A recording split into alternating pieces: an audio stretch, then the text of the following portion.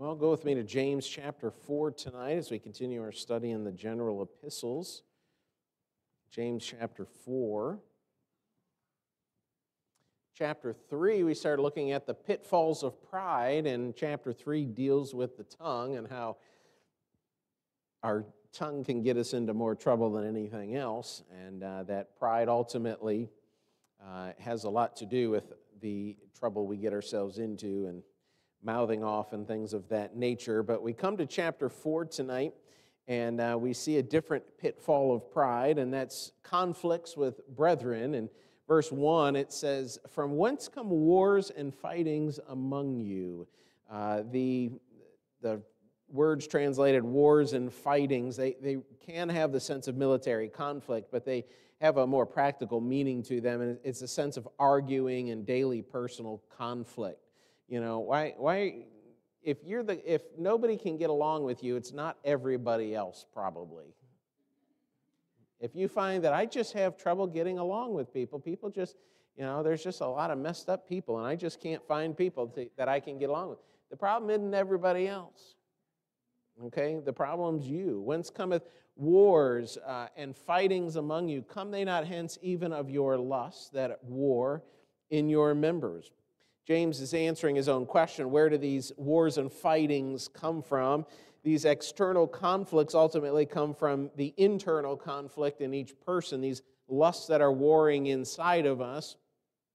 And he's talking there about desires. And he's talking about the selfish, carnal type of desires that war in us. And we all have desires. We all want things. Some people are more attracted to, maybe financial or material things that they want. Others may be more attracted to indulging in food and drink, or maybe others indulging in other vices along the way. Things that held in their proper God-given purpose aren't a bad thing, but these desires, these lusts that are inside of us and warring in our members, and when we don't learn to control our desires, then what happens is that those desires become, they cause the conflict. Again, it's pride. I want something, therefore I feel entitled to it, and anybody who doesn't give that to me, standing in the way of what I want, has to be run over, has to be knocked down a peg, has to be dealt with in some way.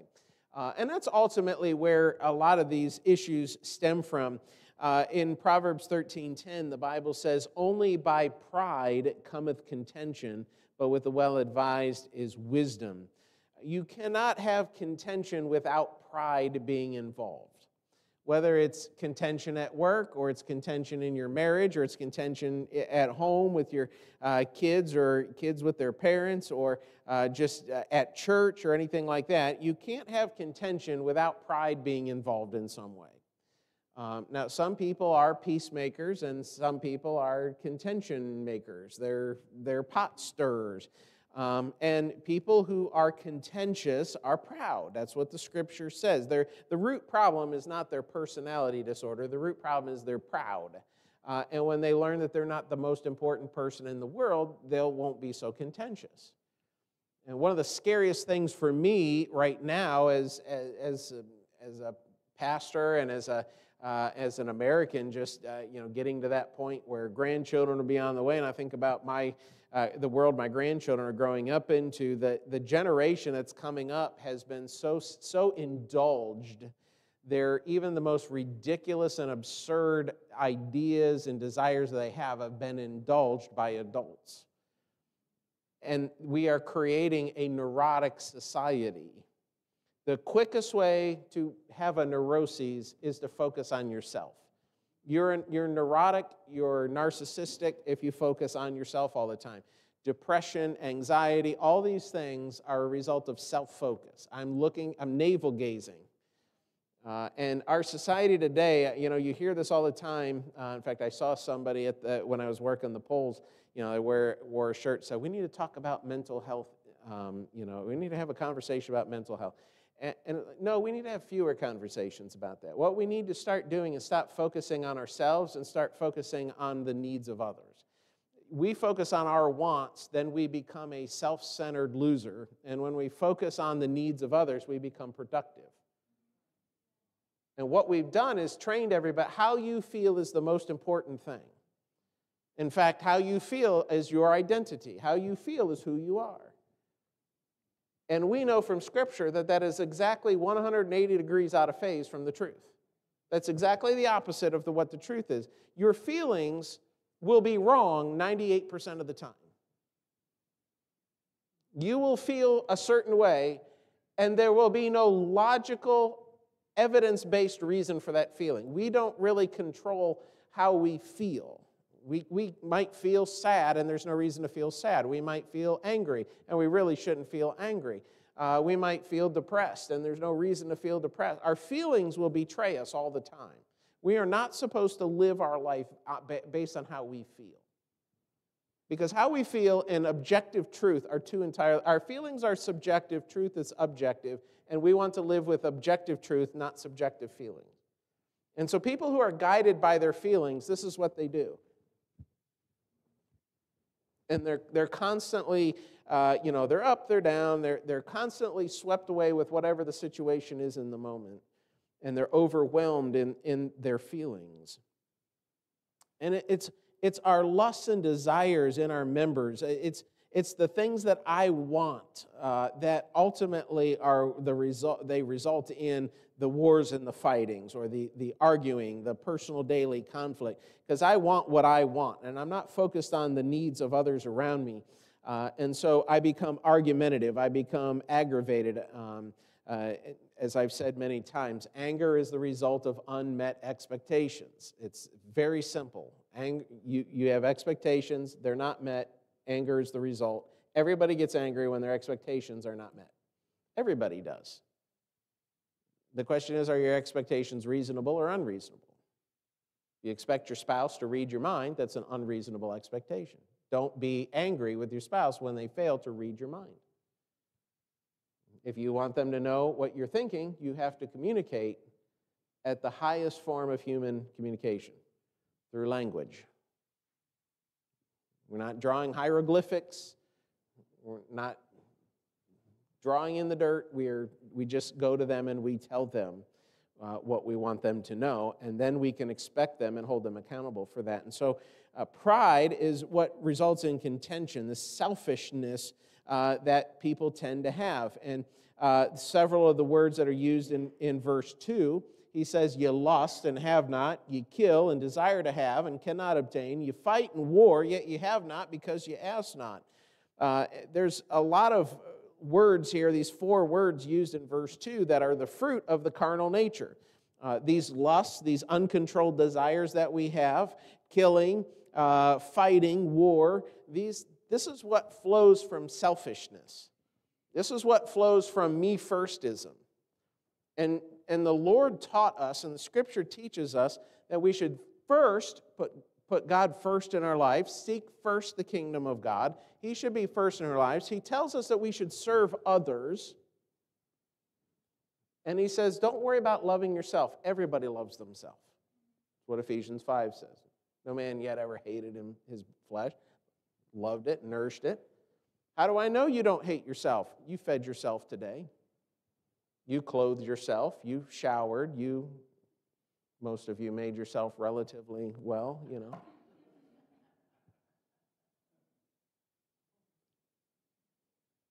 That's how I know you love yourself. We all love ourselves. We care. We want to look presentable when we walk out the door. We want, we look in the mirror. We make sure we've gotten everything, Yep, okay. We sit down and we eat. Some of us eat 3 times a day. Some of us maybe indulge a little bit more. You know who you are. Some of us eat ice cream too often. I know who I am.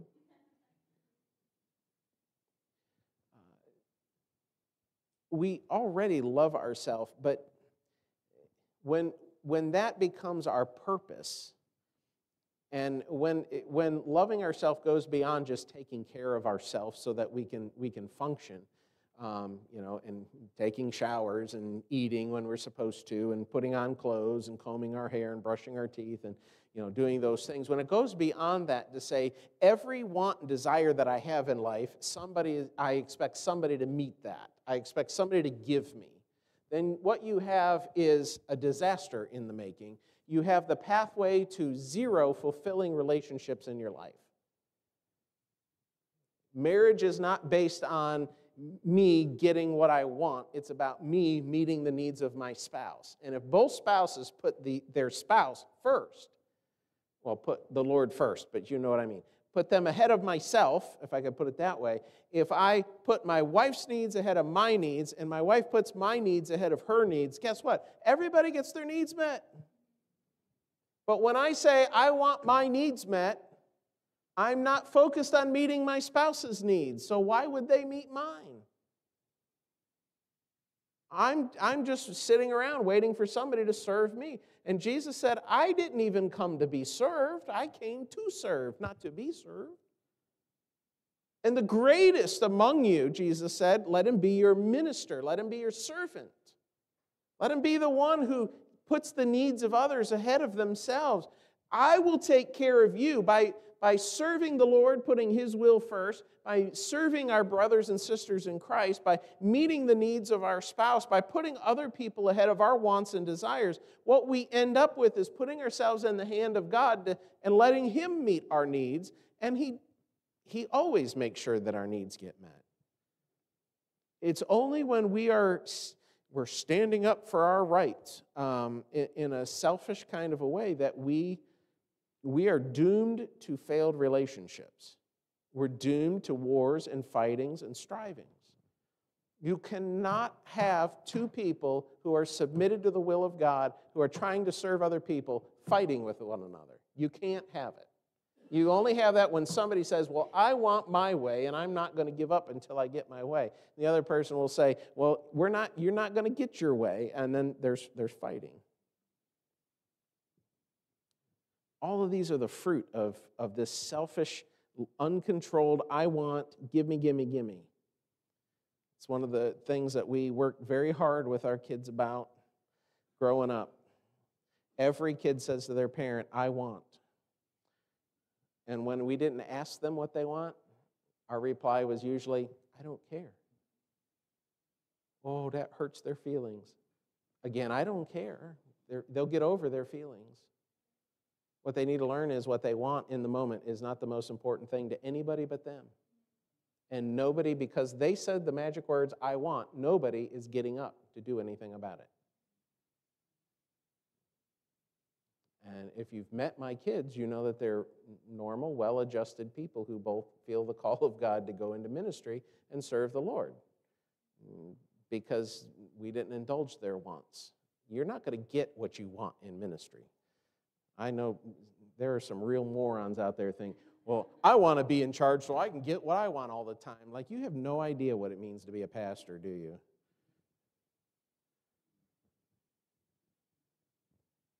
Being a pastor is not about getting what you want. It's about figuring out what the Lord wants and trying to get that implemented in your church. I don't get what I want either. If I had my way, I'd get paid a lot more. But, I don't get... I want $150,000 a year and a brand new Cadillac every other year, but you won't give it to me, so I just don't. I say that jokingly, but there are a lot of men who think that they're called into ministry, who that's what they make their decisions based on is, well, I want 2 days off, and I want this much vacation, and I want this, and if you can't give it to me, then I'm not interested. And to that I say, get out of the ministry, you dope. You won't survive 10 minutes of real ministry with that attitude. Where does God want you? Go there, and whatever they pay you, God will make it work. That's called faith. You're going to need some of that faith when you're in ministry. Because let me tell you something, nobody's going to line up to meet your needs when you're in ministry. Occasionally, God sends people that blesses you and things like that, but folks don't come to church and say, how can I meet pastor's needs today? That thought never crossed anyone's mind until I just said it. And you'll have forgotten it by the time you get in your car tonight and go home. But that's fine. I'm the shepherd, you're the sheep. I'm the one supposed to be meeting your needs. You meet my needs by showing up and implementing the things I preach. That rejuvenates me right there. So James finishes the thought by telling them at the end of verse 2, you have not because you ask not. Just simply failing to ask God for the things that you want. Now, who does this remind us of? Not asking for the things that they want and need. Well, I don't know. Let's go back to the book of Exodus and Leviticus and Numbers and Deuteronomy. And for 40 years, the nation of Israel marched around in the desert because of their own stinking disobedience. They marched around in the desert, and when they didn't have water, when the water was poisoned and they couldn't drink the water, they said, Moses, would you plead with God to give us those things which we need? We are relying upon the power of God now, and we think that we know that God did not bring us out here in the wilderness to let us die of thirst. Anybody read that in their Bible? You got the wrong version of the Bible. They said was, you brought us out here to die. Were there not enough graves in Egypt? And then when they wanted food, and there weren't very many Walmarts out in the wilderness, so it wasn't like they could go grocery shopping. And when they needed food, they said, Moses, we need some food. Would you ask God to send us some food? We will just wait because we know God's going to provide, and this is going to be awesome. We can't wait to see how God provides food for us in the wilderness. Did they say that? No. They said, were there not enough graves in Egypt? You brought us out here to die. And this happens over and over and over and over and over and over and over and over and over again. It happens so many times that on at least 2 occasions, if not 3, God says, that's it, I'm going to wipe them all out. I can't take their complaining anymore. Moses says, no, don't do that. And they do it so often that at least one time Moses goes to the Lord and says, wipe them all out. I can't take them anymore. And the Lord says, no, I'm not going to do that. And that God sent fiery serpents among them to punish them. And God brought other plagues upon them because they constantly murmured and they complained. They complained about the way they were going, the food they had, the water, wasn't enough water, there wasn't enough this, wasn't enough that. It's too hard, we don't like it, what's the point of being out here? And they complained and they complained and they complained whenever they had a desire that they felt was going unfulfilled. And never one time in Scripture do you read that the nation of Israel said, God, would you just provide what we need? Do you think God would not have provided them the manna if they had asked for it? Maybe they would have gotten something even better than manna. Maybe every day they would have had a different flavor of manna instead of just one flavor for 40 years. They complained, they said, back in Egypt we had the leeks and the melons and the garlic and all this stuff. All we have out here is this manna, and we don't like it, and we're tired of this, and we want some variety in our diet. If they had asked God for the variety that they desired, do you think God would have said, no, just shut up and eat the manna? No, he probably would have rained some cucumbers and some melons and some leeks and some garlic on them. But they never asked. They never asked. They didn't ask for water. They didn't ask for food. They didn't ask for a better way. They didn't ask for anything. They just complained. You know why? Because they were focused on themselves the whole trip. I want. I don't think. I don't like. When are we going to get there? And God constantly and repeatedly pushed them back. In Psalm 37:4, the Bible says, delight thyself also in the Lord, and he shall give thee the what? The desires of thine heart. If you stop the fighting and the killing and the warring and all of that stuff, does it get you anything? That's what James is really asking there in verse 2. You lust and have not. You kill and desire to have and cannot obtain. You fight and war, yet you have not. What has all of your complaining and fussing and fighting and scratching and clawing have done to meet your needs and satisfy you? Has it done it? No. Why don't you just ask God? Why don't you just stop fighting, stop clawing, and say, Lord, this is what I would like, but not as I will, as you will. And in whatsoever state I am in, I will be content. How often do you think your prayers would be answered with that attitude? Not all the time. Even Jesus' prayer in the Garden of Gethsemane wasn't answered the way he wanted. Let this cup pass from me. Father said, no. Paul 3 times prayed, take this thorn of the flesh out of me. And God said, no. God doesn't answer the way we want every time. But you know what? The answer was right every time. It was right for that cup not to pass from Jesus. It was right for Paul to have that thorn in the flesh. It made Paul weak so that God could be strong, and God used him more with the thorn than he would have without the thorn. And Jesus, if he hadn't died on the cross, we would be in some deep trouble. Had the Father said, yes, I will let that cup pass from you, we would be in terrible trouble tonight. God doesn't always answer the way we want, but he always answers right.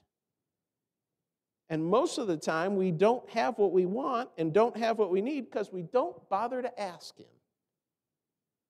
And we scratch and we claw and we fight and we get all bent out of shape and we have all these things, and yet we just never think to go ask God for it. Reminds me of right after I started wearing glasses. I was about 13, started wearing glasses. And I didn't really have a strong prescription. I needed them to read. I needed them to, do certain things. But I didn't really need them to navigate the house. I knew the house, and not like I was totally blind without my glasses. So I was taking my glasses off and setting them down all the time. And I remember I had taken my glasses off, and I had set them down somewhere. And I went to try to find my glasses, and I looked all over my room. They weren't there. I looked in my closet. They weren't there. I went upstairs in the kitchen. I looked through the kitchen. They weren't there. Went into the living room. Looked through the living room. Weren't there. Went into the den. Weren't there. Went into the bathroom. Both bathrooms at the house. They weren't in either of those bathrooms. Mom, have you seen my glasses? No, I haven't seen your glasses. Dad, have you seen my glasses? No, I haven't seen your... Joe, Jake, have you seen my glasses? No, I haven't seen your glasses. And I'm looking around, and like an hour and 45 minutes, I'm looking for my glasses. I can't find them. And then the Holy Spirit says, hey, I know where they are. Why don't you ask me? Oh. And so I went down into my room, and I said, Lord, would you show me where my glasses are? Whoa, there they are right there. Before I finished asking the question, I found them. And just for fun, the Lord had them on my bed where I could sit on them when I went down to my room. Those glasses were not sitting on my bed the whole time, unless the Lord just blinded my eyes to them, and pardon the pun there, but they weren't there. I would have seen them there. But they were there when I asked him, and I found them immediately. And I thought, why don't I learn to just ask? I wasted an hour and 45 minutes rooting around the house, and what did I get for it? Nothing. I still didn't know where my glasses were. As soon as I asked God where they were, I had them. It's just a little example, but that made an impression on me at 13 years old. We have not because we ask not. If we delight ourselves in the Lord, he will give us the desires of our heart. If we stop being so selfish, if we stop letting those lusts and our desires rule us and govern us and dictate to us, then we would be more inclined to ask, and we'd be more inclined to ask the way God wants us to ask, and then he will take care of our needs. But we can sometimes still be selfish and still ask. Verse 3, ye ask and receive not, because ye ask amiss, that ye may consume it upon your lusts. Now, you don't have, you're fighting, clawing, scratching, warring, and you don't have because you don't ask. Okay, Lord, give it to me. And he says, no. Huh? You said ask. I'm asking. No. Why? Because you're asking for selfish things. Now, I believe this with all my heart. If I said, God, we need $200,000 for our building fund. Would you just send us $200,000 this week? I believe God could do that. I don't believe he's going to, but I believe he could. If I went to him tonight and said, Lord, I have always wanted to hit a golf ball farther than Brad does. would you bless me with a driver better than his and more skill than he has so I can hit a golf ball farther than he can? It would be a miracle, I know, Brad. I believe God can do miracles, though. Or if I said, God, I really want this brand new car. Oh, I would love to have this car. I'm not a brand new car kind of guy. 73 Firebird, that's kind of my thought process right now. If I ever had the money to waste on a nice car, like I'd get one, restore it, drop in an engine way bigger than needed to be in there, and burn through tires like you wouldn't believe. That's what I would do. Eric, could God give me the car I want? Mm-hmm. He could have somebody show up with a car carrier, pull up and say, is there a Brian Dahlke Sr. here? I got a 73 Firebird I want to unload. Could God do that? Mm-hmm. Is he likely to? No, I don't want that Firebird for his glory. I want that for me and my personal happiness.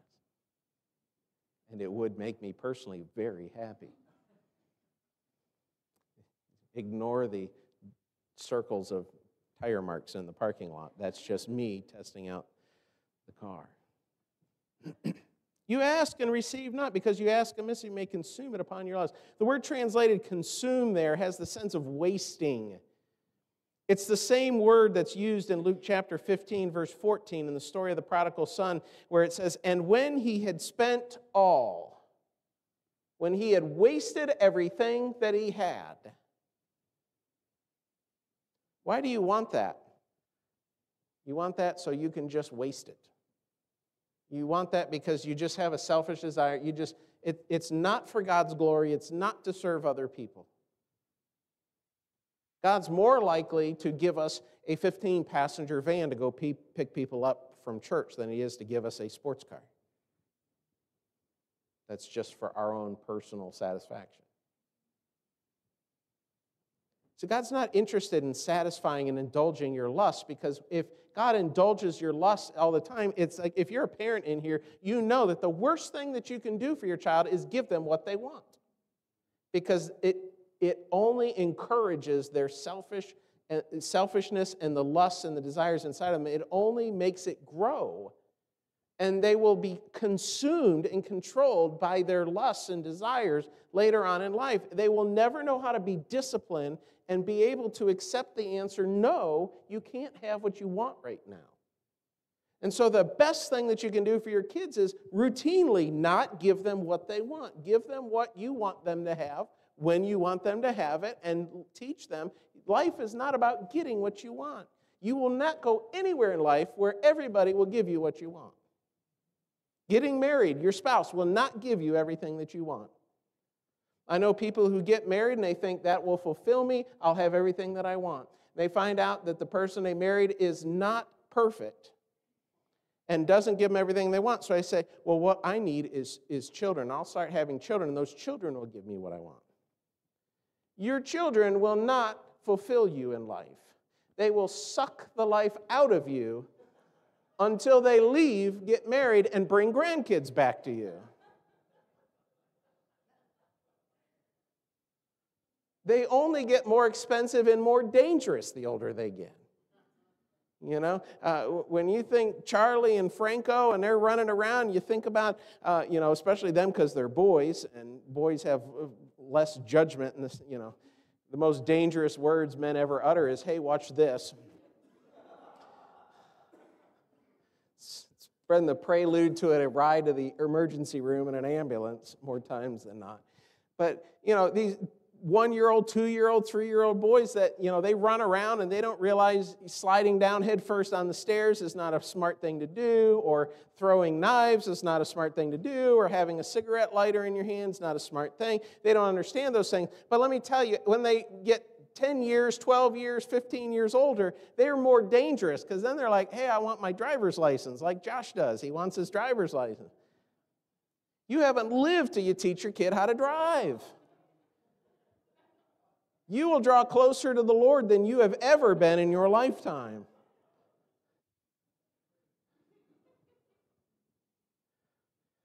There are dents in the floorboard on the passenger side of all of our cars where I've gone, slow down, stop, that's a red light. You should be on the brake already.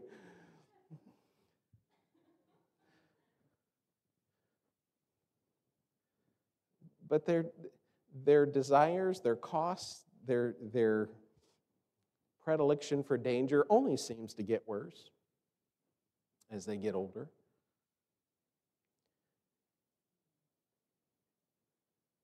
Well, I'm going to go find a church, and that church is going to give me everything that I want. Well, not at this church. We didn't start, our philosophy of ministry here does not start with what do people want? It starts with what does Jesus want? It's his church. So I don't get what I want all the time. You don't get what you want all the time. We're equally disappointed. That's what makes it should give us common ground. But I'll tell you what, I won't complain about all the times I don't get what I want if you won't complain about the times you don't get what you want, and we'll call that a relationship.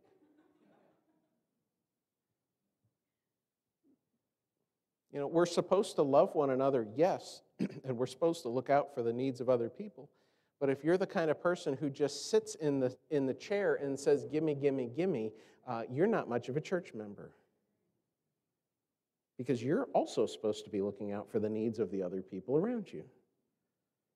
Maybe you'd be fulfilled if you were giving of yourself rather than taking.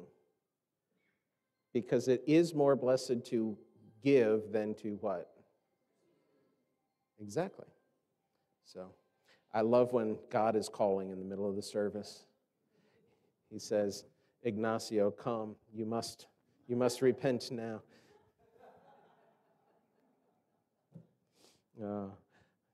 I'm still getting used to that. I pastored out in the country where we didn't even have a cell tower close enough by to the last couple of years I was there, so the phones never went off in church because they didn't work. You go down a couple miles, they'd work just fine over the hill. It's funny. I occasionally, somebody's phone will go off in church, and I go check mine because I've forgotten a few times. And just, I know a pastor who heard a phone going off in church one time. He's like, whose phone is that? Turn that off. And his wife's like, honey, it's yours. You left it on the chair. That's why it doesn't bother me, because it'll be mine one day. You have not because you ask not. And then you have not because you ask amiss. You ask foolishly. Look at verse 4. Ye adulterers and adulteresses. Now, wait a minute. Who's he talking to here? Is he talking to lost people? How's that? Your preacher gets up and says, you adulterers and adulteresses. That's what James says. He was the pastor of the church at Jerusalem. You adulterers and adulteresses? Well, what makes them adulterers and adulteresses? Know ye not that the friendship of the world is enmity with God? Whosoever therefore will be a friend of the world is the enemy of God. You know what the problem is here? We're talking about the pitfalls of pride. Our tongue, if pride gets a hold of us, our tongue is a definite pitfall to us. It's a net negative in our life if we're proud. But if we're proud, then we're contentious, and we fight, and we want what we want, and we're self-centered and selfish and all of these things. But notice now he's shifting. What we generally want, when our lusts are out of control, when our lusts are not in line with the Scripture, the things that we lust after are things that are in the world. They're not the things of God. I don't wake up in the morning and my flesh does not say, hey, I really want to sit and spend an hour reading the Bible today. Let's do that. My flesh never does that. My flesh never says, hey, why don't we go somewhere quiet and why don't we spend an hour praying and just being alone with God. My flesh never says that. You know what my flesh says? Hey, I wonder if there's a football game on. My flesh says, wonder what these people have to say. Let me check my Facebook and see how many likes I got on my last post. My flesh says, you know what, I'm going to feed my face first instead of feeding my soul first. Now, I know some of you don't wake up for the first 45 minutes, you're actually on your feet, and so reading your Bible at that time is not productive time. Part of my wake-up routine is showering and eating. If I don't do those two things, I'm not it's not profitable time for me to read. But these are the things I want. And so when my flesh desires things, it's always the things that are contrary to the Word of God. It's always the things that the world has to offer. It's the things that the world thinks are important. They become important to me. Because the world doesn't have the Spirit of Christ in them, so the only thing that they're controlled by is their lust, their selfish desires. And so when I'm not in line with the Bible, and I am governed and dictated by my carnal desires, I am just like the world, except that I'm married to Christ, and if I go back and fool around with the world, now I'm committing adultery. That's the difference. The world is not committing adultery when they fool around with the world. The believer's committing adultery on Christ when they stop giving him their attention and their affection, and they start giving that to the world. Now, Pastor, how do we draw the line there? The same way, that's why God used the term adulterers and adulteresses, because we can understand this. Now, if I'm talking to Carla after church, my wife doesn't have a problem with that. I'm Carla's pastor. Carla has a question for me. I'm answering her question. That's part of it. Well, you're not thinking about your wife the whole time, so no. We understand how this works, right? We understand. But if I start giving away my affection to somebody who's not my wife, if I start giving away my attention, if they start becoming important in my life so that I'm taking away from what rightfully belongs to my wife, now, even though I may not have committed adultery in physical form, I'm committing a form of adultery, and I'm stealing what is my wife's and giving it to another person. And that can happen on a chat room as well as it can happen in a hotel room.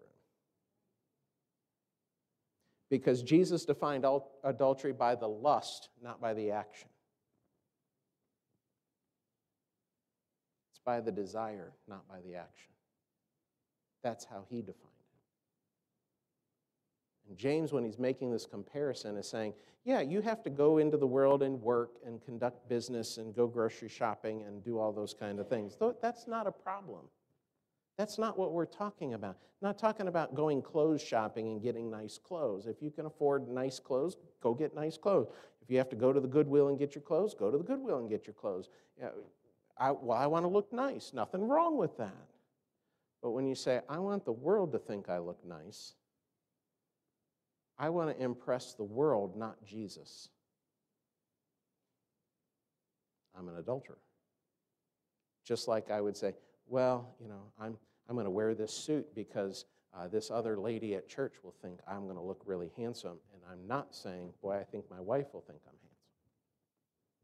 Would you all agree it would be wrong for me to be worried about trying to impress another woman in the church?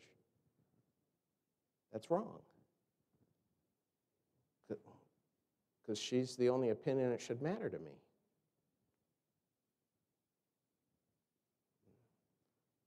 Jesus is the only opinion that should matter to the believer. Well, I won't be cool. Jesus wasn't cool. And the attempts by the He Gets Us campaign to try and make Jesus sound cool, they don't have the Jesus of the Bible. They're trying to invent a Jesus that's cool and appealing to the world. Jesus was never cool and appealing to the world except when he was doing magic tricks. I'm using from a worldly perspective. I want to see the magic show. I want to see the signs. But when he started preaching hard and he stopped doing the miracles, you know what they did? They all left. To the point that Jesus looked at his disciples and said, "Are you going too? Where would we go? You have the words of life." Well, at least somebody gets it. 11 of the 12 got it. Not even all 12 of his disciples got it. Let me ask you something. You may say, "Well, Pastor, I'm not a real lustful person. I don't think of myself that way." Well, let me ask you something. How much do you care about what's happening in the world and what the world thinks about you and how you live your life? If the answer is anything other than not at all, then there's a problem. There's a lot of churches that really care what the world thinks of their church, and so they tailor the message and they tailor the music and they tailor everything to make us attractive to the world. Now, we're getting ready to spend a lot of money on our building, and we want our building to look nice, and we want it to be attractive. And when people come in, we want them to say, "Wow, this looks really nice. These people are serious. These people know how to take care of things." We want to do that, but we're not. My first and foremost thought is not, boy, if we can just get the world to like us, then we'd do so much better. They're never going to like us. They can come in, they like the building. We could change the music, and we could have a bunch of, hopping around here, head banging, whatever people are doing these days, have the lights flashing and fog machine or whatever, and everyone go, "Wow." And we could like, I don't understand why churches actually contract bands to perform in their church for a year, It's like, we're gonna sign a new worship team this year. I don't get that, but okay, let's say we signed the best worship team in all of Christianity, and they came up here, and you were like blown away by the quality of music up here. And the world just came flocking to hear the best Christian worship team that there is. When I get up and say, "Thus saith the Lord," 90% of those people are going to get up and never come back. You know why? Because they didn't come here for that. You see, when it gets down to the word, that's when it's over. By the way, we're not supposed to get lost people to church. We're supposed to go to the lost people, win them to Christ, and then bring the saved people to the church. Hello? You will not find anywhere where God says, it's really important you get the lost people into church. Now, if you can get lost people in here, I'll preach the gospel to them. But I'll tell you what, if you win them to Christ at Red Lobster or at Starbucks, and then you bring that saved person to church, they're going to like it more than they would have when they were lost. So I'm not saying don't bring lost people to church. Please invite your lost friends to church so they can hear the gospel. But we're not here to impress the lost. Friendship with the world is enmity, or it's open hostility. It's warfare with God. Whosoever therefore be a friend of the world is the what? Enemy of God. Now, you'll never be anything but a child of God if you're saved. What he's talking about there is putting yourself in a position where you're on the wrong side. You're like Lot living in Sodom. God didn't destroy Lot with Sodom. God delivered Lot because Lot was righteous, the Bible says. Just Lot, vexed his righteous soul. Lot was the Old Testament equivalent of a saved man, but he was living in the most wicked city that ever existed.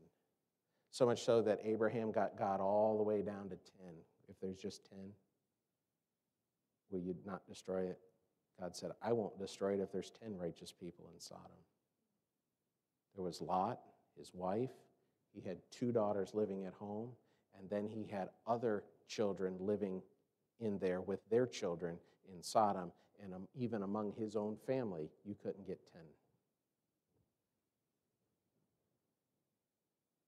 But God, because he never breaks his promises, delivered Lot, and then he destroyed Sodom. But how many of you want to be Lot when you stand before the Lord? Oh, you'll be delivered. God's going to take you out of here and take you to heaven, regardless of how lousy of a Christian you actually are. He's still going to take you to heaven because he never breaks his promise. But how many of you want to be there on Judgment Day and be that person that committed adultery on him? spiritually here on this earth. You want to put yourself in that? Be very careful you don't let the world and what the world thinks is cool and what the world wants, that it doesn't begin to drive you and motivate you and cause you to make decisions that are contrary to the Word of God. If you're saved here tonight, you will never be cool to the world following Jesus. Just accept that truth.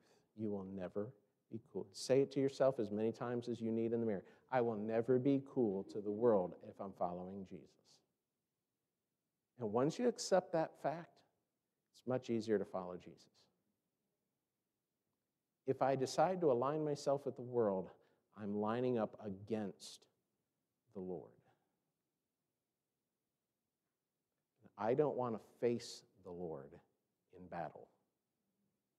I'd much rather be with the Lord on His side in the battle. We'll quit there tonight. It's going to get deeper and deeper when we get into the rest of this chapter. But let's stand together for a word of prayer. Lord, we're thankful that we have this portion of Scripture to really show us